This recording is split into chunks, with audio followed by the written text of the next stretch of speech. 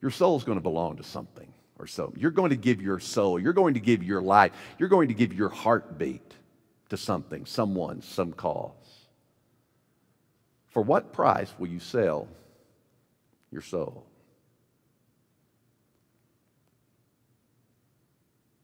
What if we just wait?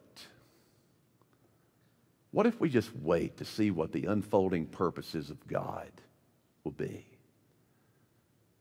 Because God longs more than anything. He is the good shepherd. He longs more than anything to be your redeemer.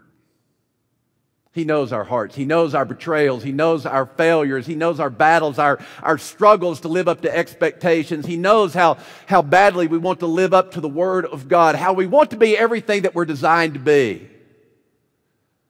But we each one are betrayers. We are betrayers within. We fail miserably, but He knows that.